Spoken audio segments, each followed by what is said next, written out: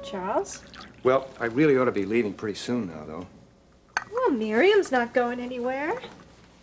And neither am I. Well, I thought I'd better get over to see her earlier than usual this morning because I have a 10:30 meeting. Well, she's not going to miss you this one morning.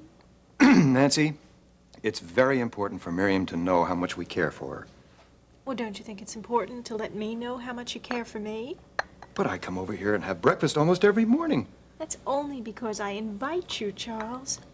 Nancy, if I didn't want to be with you, I wouldn't be here.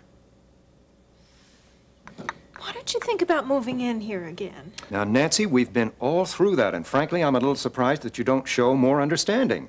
But, Charles, you know I want to do everything I can to help, and that's why we ought to be together. Then why won't you come with me to the hospital to visit her?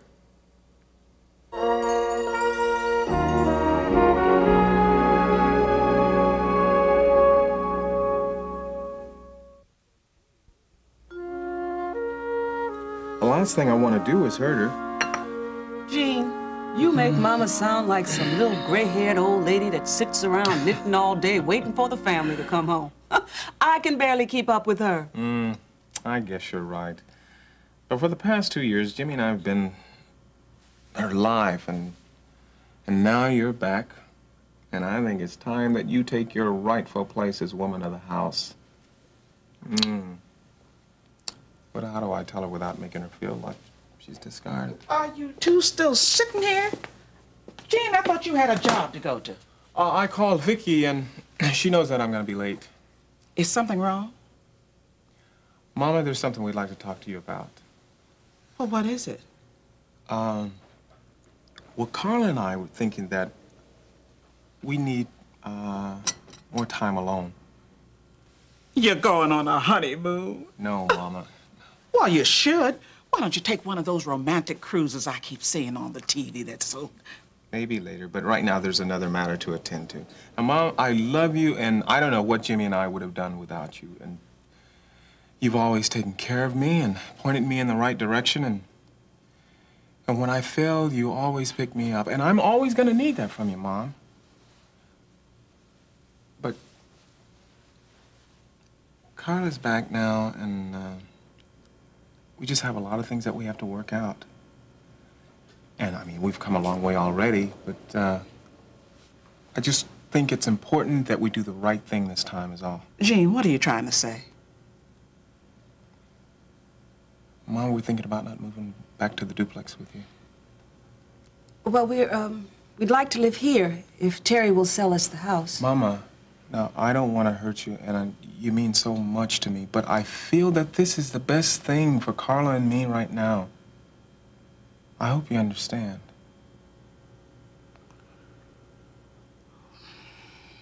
Well, I think it's a good idea. In fact, I was going to suggest it myself.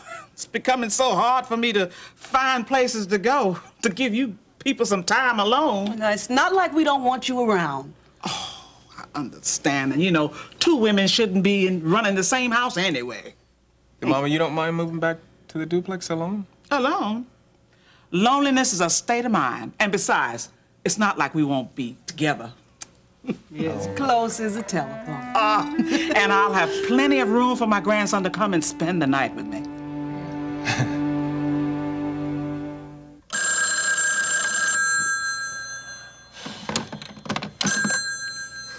Hello? Becky. Was?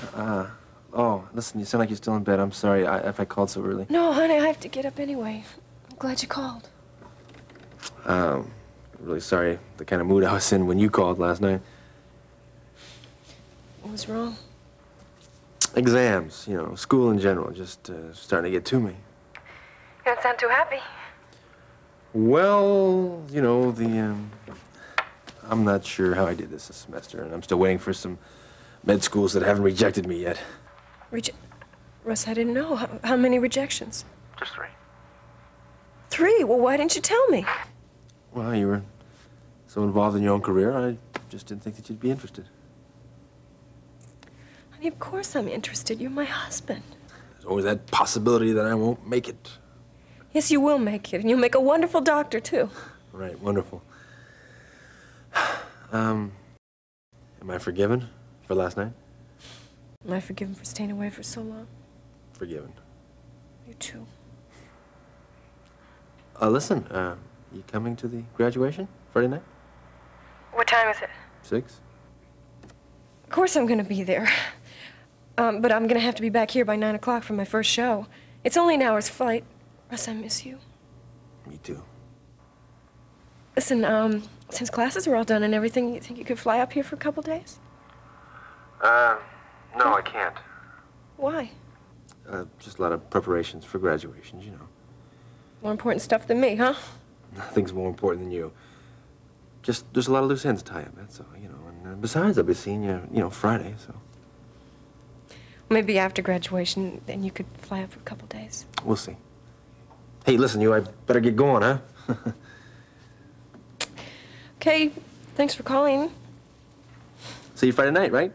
Yeah, I wouldn't miss it. Russ, I love you.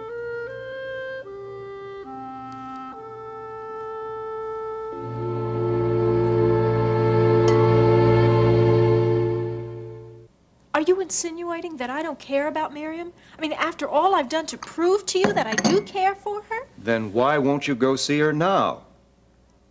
Well, if I tell you, you'd laugh at me. Try me. I don't like hospitals. They scare me.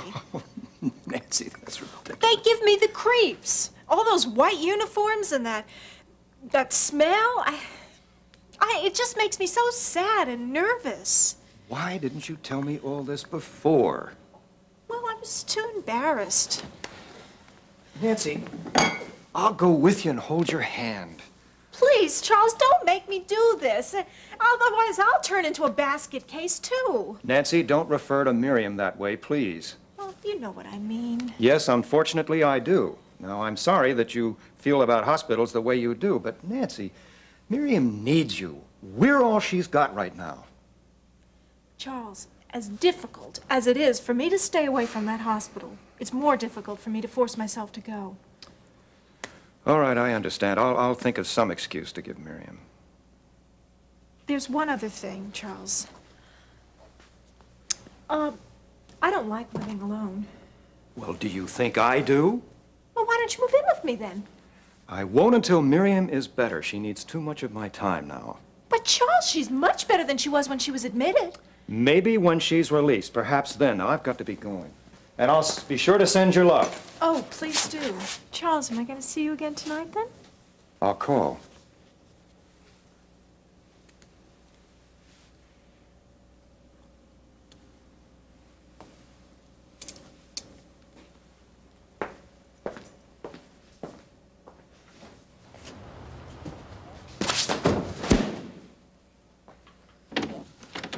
Jean. Terry.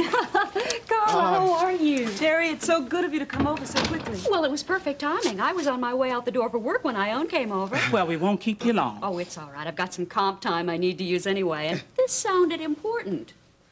Well, it is to us. Well, why don't you have a seat? Oh, Yeah, thank you. please.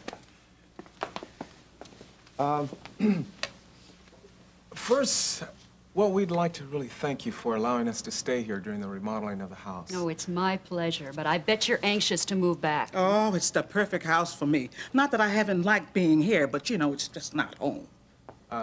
We talked about this morning, and Carla, Jimmy, and I are not going to be moving back to the duplex with Mom. Oh, everything's fine. It's just that Carla and Jean need some time together, you know, to become one as the good Lord intended. And it'll be good for Jimmy, too. Mom's understanding as usual. Oh, you know, they were afraid I was going to be hurt. But, you know, I want what's best for them, and I'm not afraid of being alone. I did it for years. Well, I must admit that I'm surprised, but I'm glad that you've all reached an understanding. Yes, and the redecoration is almost finished, and they'll need a place to live. The truth is, Jean and I have fallen in love with this house. I call it a dream house. But Terry, we'd like to buy the house if you'd be willing to sell it. I haven't really thought about it. Don't feel that you have to decide now. Yeah. Well, I've been concerned about what to do with it. I don't need 2 houses, and it's not good for it to be vacant. Well, look, it's like Carla said. I mean, you might want to give yourself some time to think about it, so... That won't be necessary. I'll talk to Mitch about handling the details. You will? Yeah. Terry! Thank you! You are very welcome. There's nobody I would rather have live in Mother's house. And you know what? You're really going to be doing me a favor, because now the flowers and the lawn are your responsibility. Isn't it wonderful how the Lord turns a trying situation like remodeling into something good? Amen.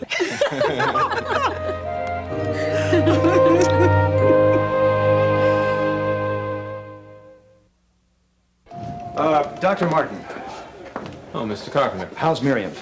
Better than last night, although she is a bit confused. Confused? Don't be alarmed. It's not uncommon for patients to become temporarily disoriented during drug withdrawal. Well, what happened? I received a phone call last night from the duty nurse saying that Miriam wanted to see me. Evidently, she had a nightmare and was very upset. When I arrived, she thought I was Paul. Her ex-husband. Poor Mim. Why wasn't I called, Doctor? Well, there was nothing you could do, and she was in no real danger.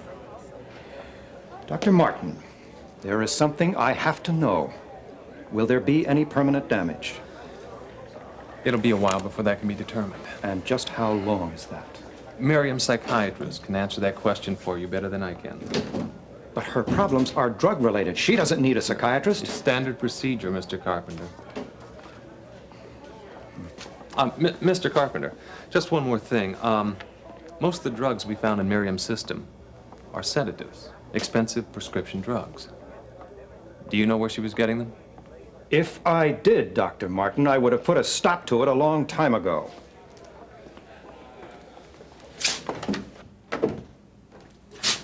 Ma'am? Good morning. How you feeling? Tired? Dr. Martin said you had a rough night. Daddy, Yes? where's Nancy? Why doesn't she come to see me? Nancy isn't really feeling very well. I talked to her this morning, and she sent her love to you. She doesn't love me anymore. Oh, don't be ridiculous. Of course she does. No, don't lie to me. Because you don't love me anymore either. I love you more than ever. And Mother doesn't love me either, because she doesn't come to see me. If she knew you were here, she'd be here too. Daddy, no one cares about me. Because they know I'm never going to get well. Now, where did you get a silly idea like that? Well, Nancy told me. Oh, you've got to be mistaken. You've been confused lately. Everybody cares about you, and everything about you is going to be fine. I'm going to see to it personally. Daddy, it's terrible that nobody loves me anymore. I'm so lonely.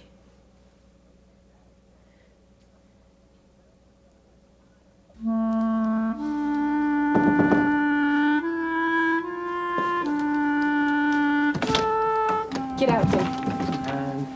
You don't make it easy for a guy to apologize, do you? I don't want to hear it. I don't know what came over me last night. I really am sorry. Not accepted. Now, would you please leave? Look, you've made it clear you're not interested in mixing business with pleasure. But I'm still your producer and the guy who pays for this room. Really? Well, last night it was Sleep With Me or No More Music, remember? Words spoken in a moment of passion. They're included in my overall apology for the whole bad scene. What's this? Going home to Kingsley for the day. Without checking with me first? What if I had something planned for you? Okay. Mr. Producer, I would like to go home and spend the day with my husband. Thanks. It just so happens today's slack. You may go. As long as you're back in time for tonight's show. I'll be back in time. When did you decide this? It wasn't because of you. Russ called this morning. Oh, finally. After what, 2 days? I spoke with him last night also. And no, I did not tell him what you tried. He doesn't bother me. He thinks I've tried it before anyway. Does Loverboy know you're coming? No. You're pulling one of his tricks. David, I'm not pulling any tricks. I just miss him and I want to be with him. Yeah, well, evidently he doesn't miss you very much, or else he'd have called, now wouldn't he? No, it's time for final exams, and he's been very busy with studying. He's been under a lot of pressure, and, well, look, he just needs me right now. Oh, how touching. Just remember, I need you here, too. Yeah, like you needed me last night, huh? Well, no thank you. I didn't need you, I wanted you. There's a difference. You're the one who needs me. For my career, yes, but that's it. So I misread the situation and overstepped a little. A little? I apologized, okay? No, it's not okay, because I don't want it to happen again. I'll make it up to you tonight after the show. I'll take you to Strider's. Be too tired. And tomorrow night. Don't you ever give up? No, don't answer that question, because you answered it last night. I was hoping you'd give up. No way.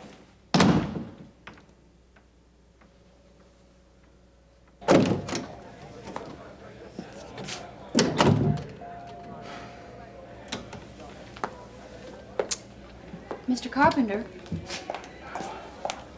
are you all right? Mrs. Davidson, it isn't easy for a father to realize he's failed. I couldn't even convince my own daughter that I loved her. Having her admitted here for treatment proves your love for her. She'll realize that one day. But I could have prevented all this. I moved out when she needed me most. I was trying to help her into thinking she was more self-reliant, more independent. Oh, I'm sure you had good intentions. I did, but what good is that doing Miriam? I simply was never the kind of father that she needed. I spoiled her rotten, I gave her everything she needed, and she grew up to expect it. Miriam can bounce back from this stronger than ever. The fact still remains that I failed her. As parents, we try to give our children what's best, and we only hope and pray that it's really best for them. Yes, but did I do my best? When Miriam feels better, you can ask her that question. Yes, if she can answer. Dr. Martin has indicated that there may be permanent damage. Don't give up hope, Mr. Carpenter. All things are possible with the Lord. Mrs. Davidson, I am a man who doesn't hope for things, I make them happen. It's just that I feel so helpless in this.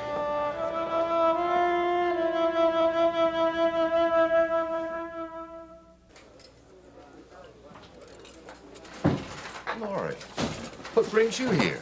I'm looking for Mom or Ben. Oh, looks like the big girl's got big problems. Big disappointment is more like it. Did Mom tell you that I've applied all over the city for a teaching position? Well, she didn't mention it. Of course, we haven't had much time to talk these days. This is my 4th rejection, and it was a school I really wanted to. No wonder the glum face. I'm sorry. But don't give up now. You know, I was rejected by 2 med schools before I finally got my MD through a correspondence course. Okay, you did it. Did what? Cheered me up. You are always so straight-faced when you say things like that. Well, it's nice to know I haven't lost my touch. But I really was rejected by 2 med schools. Mom, What are you doing here? I was in the area, and I wondered if you or Ben were available for lunch. Well, at 10 in the morning? Do you have time for a coffee break? Even the director of nursing is entitled to a break. You're right. Thank you, Alex. So, young lady, what's on your mind? Another rejection. Oh, I'm sorry, honey. Well, at least I have a few more applications that haven't been turned down yet. Our Lord is just weeding out his garden. Keep that chin up. You know, you've still got a lot to be thankful for. Well, I just talked with Charles Carpenter. He's really down right now. How's Miriam? According to a chart, she had a restless night. Ben was called out late last night by special request. It seems Miriam thought that Ben was Paul. Well, no wonder Mr. Carpenter was so distraught. Don't tell me that the great Stoneheart has a soft spot. He is genuinely concerned for Miriam and feeling more than a little guilty about how he's functioned as a father. Well, that makes twice she's been confused recently. When she accused me of stealing her husband, and then thinking that Ben was him. She needs our prayers. Well, I've already started that. But back to the original question. Lunch? Oh, I can't do it today. I came in late and I've got some work to do on the new wing. At least she makes time to have dinner with you sometimes. How about one night this week, Mom? We'll talk about it later. Say, how'd your dinner go last night? Okay. You know, Ben and I were discussing how the Davidsons and the Prescotts are mingling so much lately. You and Mr. Prescott working together on that new wing, Peter working for Prescott Development, and Gil's remodeling Ben's clinic. Besides, Mary Ann and I will be graduating. Excuse me, I have to go now.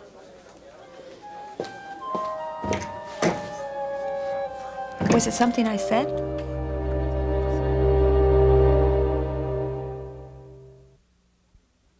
You look like you're feeling better this afternoon. Yeah, I do. That nap was just what you needed. I'm really thirsty. Here you go. Why don't you wear a uniform like the other nurses? Well, because I'm not a duty nurse now. I was recently promoted to director of nursing. Then you're not really my nurse? Not officially. But I'll drop by from time to time, check on you, see if there's anything you need that I can get for you.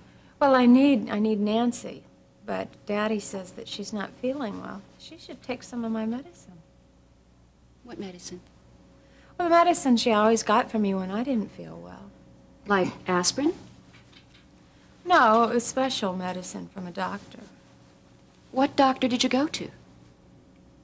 I didn't. Nancy did. You mean Nancy went to a doctor and got you medicine? I think so. Nancy was my friend.